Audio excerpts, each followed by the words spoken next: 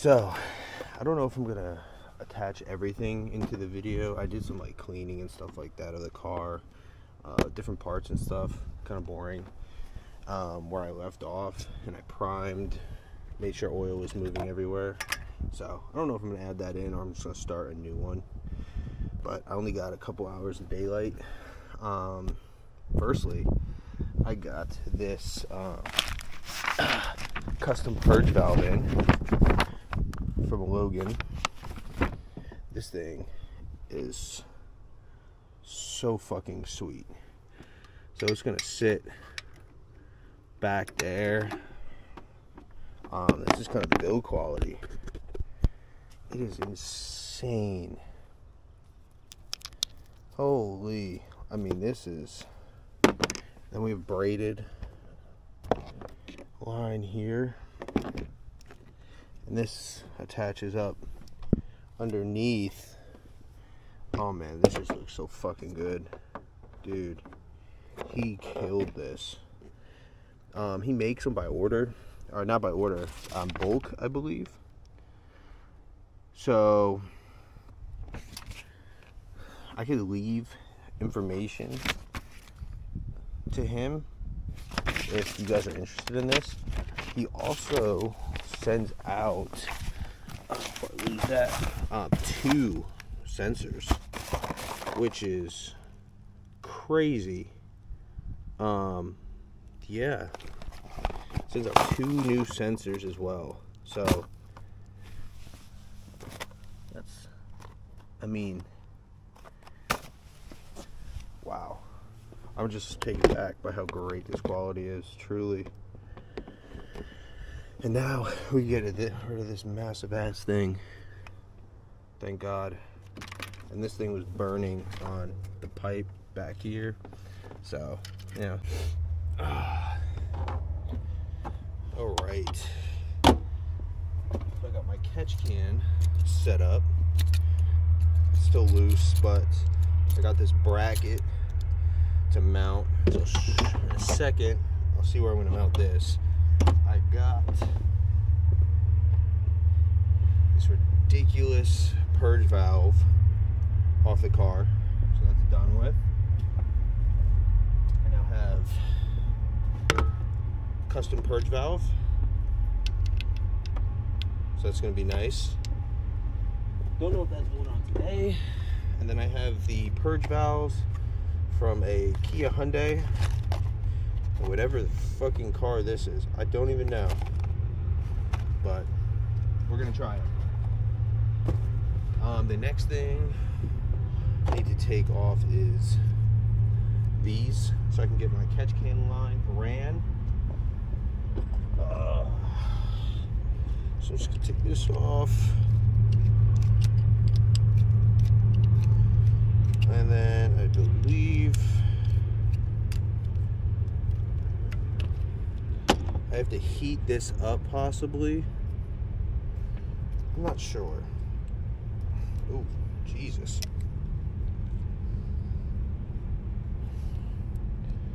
That is on there. Oh, because they're O-rings? Yes, they are.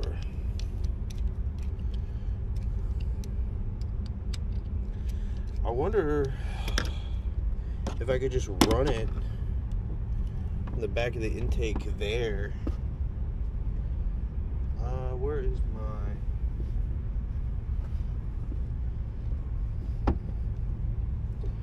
Yeah, that hose is not going to fit. Need a little bit bigger of a hose.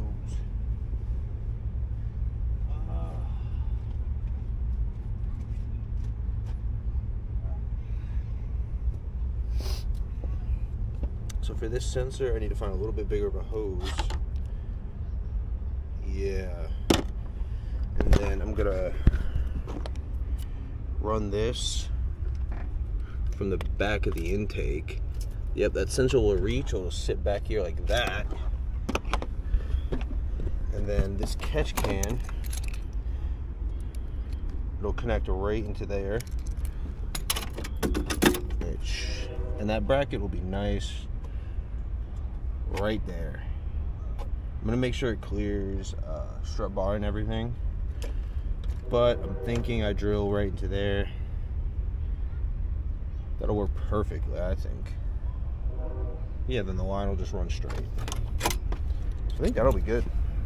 So let me go find a thicker line to see if I have one. If not, it's fine. I'll do it this week and get that done.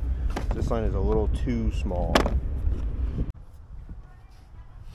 Alright, we got the fitting out, and oh my god, that thing is kind of stripped is an understatement.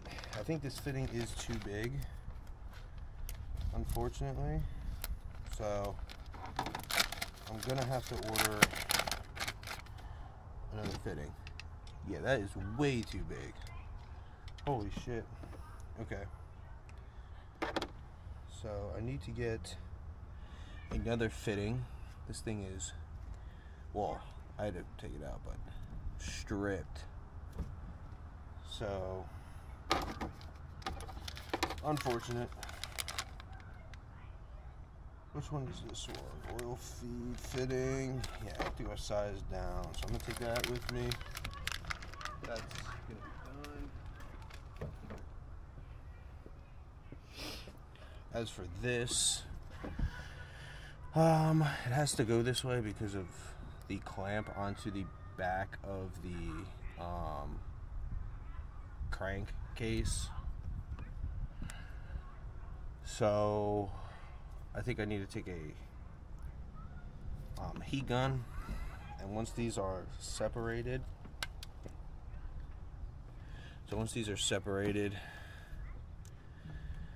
I would take this piece off here, run hose from this. I'll heat gun and take this off as well. So the hose will basically go from this side into this side. This should be just riveted as well. This is just heat wrap, and then a hose from there into the catch can. So that's what I think is gonna happen. So I'll take this and I'll do that this week. So, and get the hose, and that way we're done. That at least. Catch can will be mocked up. That looks good to me. Kind of bummed I bought the wrong fitting, but that is a common trend right now for me. What else do we have to do? We could probably start on the purge valve.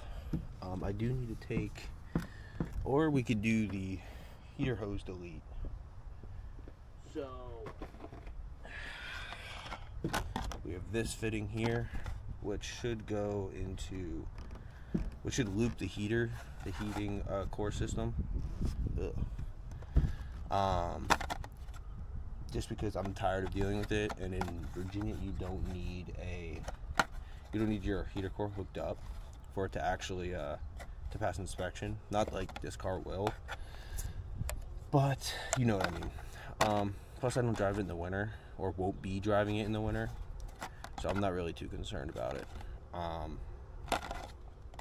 So I'm gonna start disconnecting the heater core lines, and then hopefully I have enough room to kind of manage that in there, and then we can just go ahead and loop it.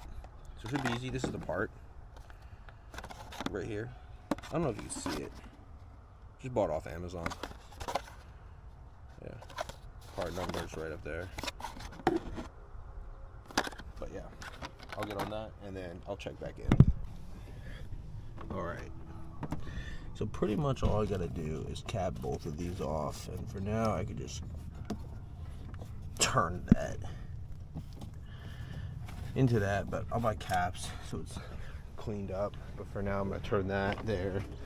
And now for the tricky part is this line here needs to come up and loop into this right here, right in there. And it's already kind of a clusterfuck inside, a little bit. It definitely is. The This fuel line right here is very close. Not really sure. Maybe I could take that off and kind of move some things around. Like pull that. Maybe move this fuel line up here. And then I'll just like move this up there.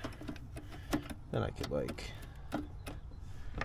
that's kind of moved. I'll put some heat shielding on that. I mean, that's already better. Damn. And I got some space now. Okay.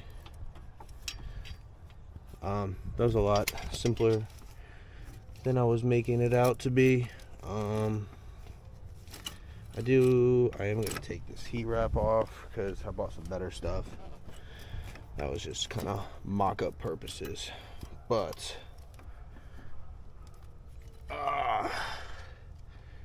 what the fuck? Oh, that's for the purge valve. I was like, wait, what?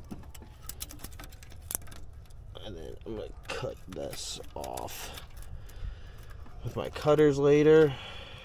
But I'm just going to move that up there for now.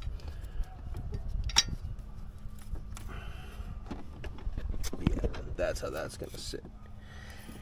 Right up there. I could probably just zip tie that. I say zip tie. God damn it. I might zip tie that up. You see, back there, it kind of hits. So if I could get something up here to hold it, that would be ideal. That would definitely be ideal.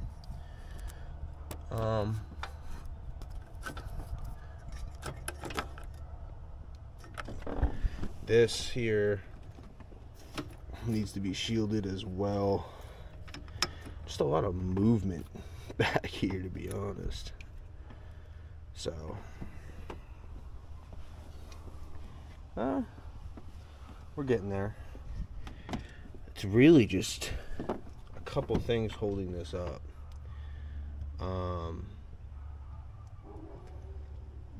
I just need to find the orientation for this, for the heater core system. I just don't want it anymore. There's just no way around it, I feel. And the internet will let me know that there is a way around it, but you know, for me, there wasn't. So I do still have the hose, so we're going to be using that. This will be looped there, so that.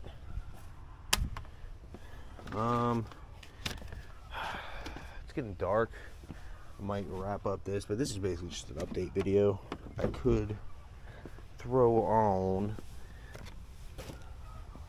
this here. I believe that just sits down there. So yeah, I'm gonna throw this on real quick and then gotta show you guys what it looks like. Alright, I am going to take off the intake. You guys probably can't hear me.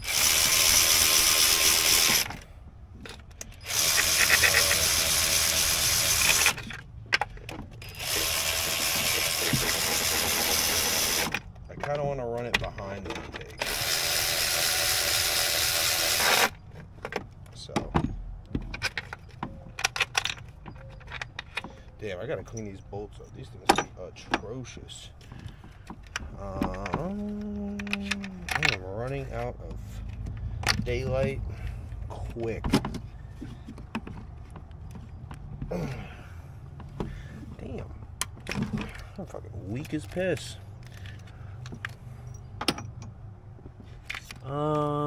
This last bolt here is always a pain. There we go. Alright. So we got it. We got the intake loose and off. So what I want to do, no,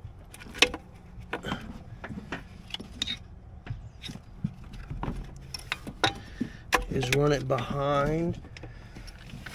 Let's see if I can clip it. So what I did was run, I don't know if you guys can see it. Let me get my flash. Let me get my light. There it is. Sorry, it is a goddamn mess.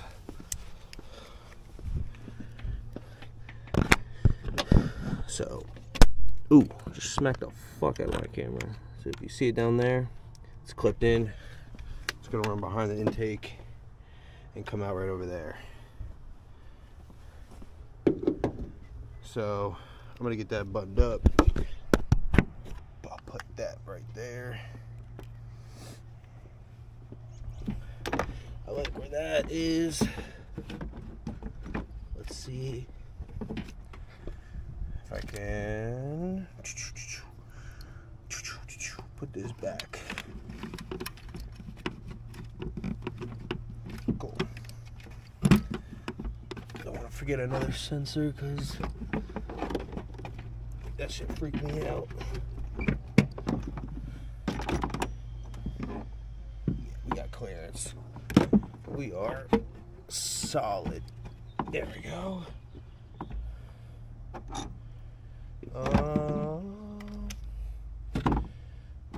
Let me go ahead.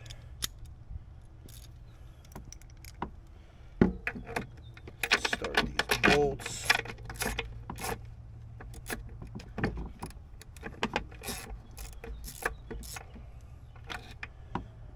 By hand.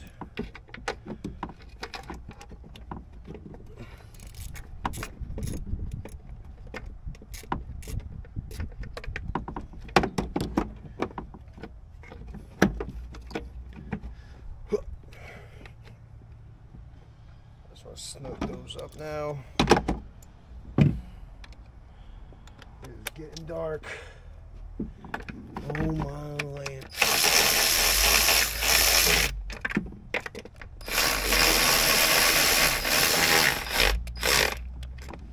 Alright. Get that out of the way. I do want to get new hardware.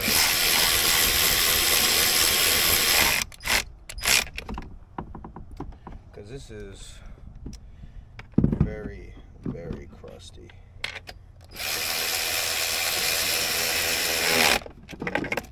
Too much oomph on that one.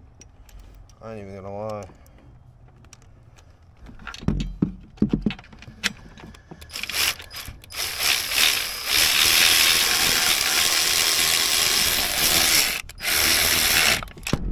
Alright. Tighten the rest by hand.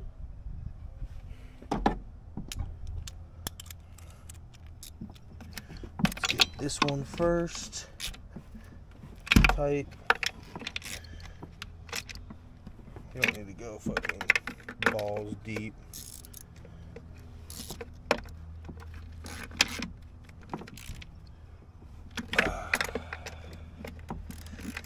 Just tight enough to where a little tight. Last one. Good. All right. So. Plug that back in. Again, don't want any leaks. Actually, let me do this the right way here.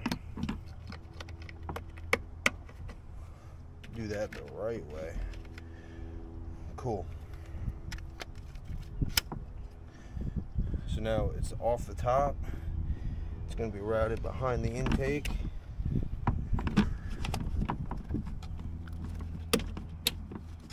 There we go. Clipped in. Wow, that looks really good. And it is coming out over here. Fuck yeah, dude. Next piece of the puzzle will connect down up over here where I was having issues initially. So, and that's just a fitting with heat wrap, so it'll be fine. I don't know if I want to put that in just yet.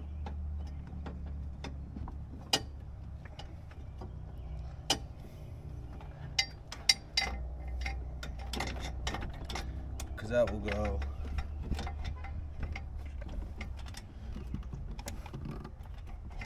Yeah, I don't know if I want to put that in just yet, but we'll see. I do want to plumb that sensor, put that in there before the day is done. So,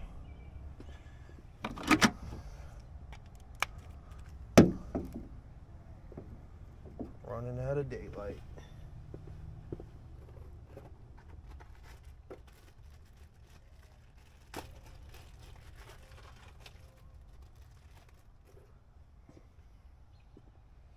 Got my sensor.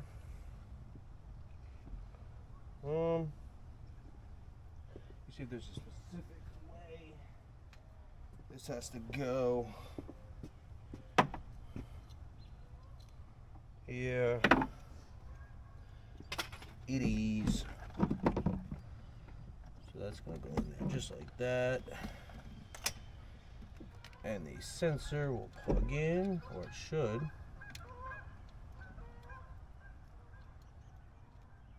Perfect. I think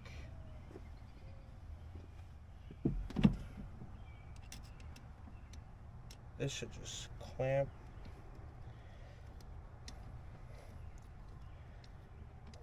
right in. Perfect. Damn, does that look fucking beautiful. Holy crap. So that sits behind. You guys can't really see it now because it's fucking dark as shit. But there it is. You see it, the red, right in the back of the intake. Comes through here. Plugs up right there. Man, it's a good ass product. I still need to run. Put my light up. I still need to run this here. But, and that comes with a fitting there, and that's going to clip back there and connect to the sensor. But I still do have to run this. I'm just waiting just until I get my my heater core looped. Then I'll run that. So that's pretty much the only thing I'm waiting on. But as it gets darker, I think I'm gonna have to call it there. Hopefully this coming weekend we could have a start and idle. I'm hopeful. It already starts. Idles a bit, but there was a couple things that were just misplaced. The purge valve wasn't connected. Just other little random stuff that just needed to be reconnected and redone, and you know, everything was touching the pipes. So it's just a work in progress for sure. Stoked that we already got the first start up. So, you know, so that's pretty much it. I think we're gonna have to call it here. That's all I got really for today. Just a quick update. Like I said, I don't know if I'm gonna put the cleaning video in. I cleaned some things, scrubbed, and bled and primed my oil lines, just a little stuff. So I may or may not throw that in. It just depends. All right, I am calling it there. It's getting dark. I don't want to rush anything and break anything in the dark. Not a ton done.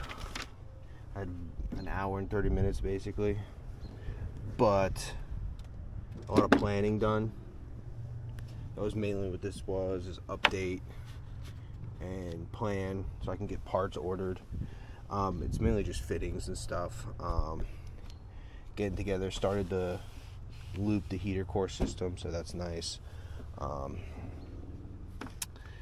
That'll be taken care of hopefully next week. I do have that 90 fitting, but I might need to break it up one more time.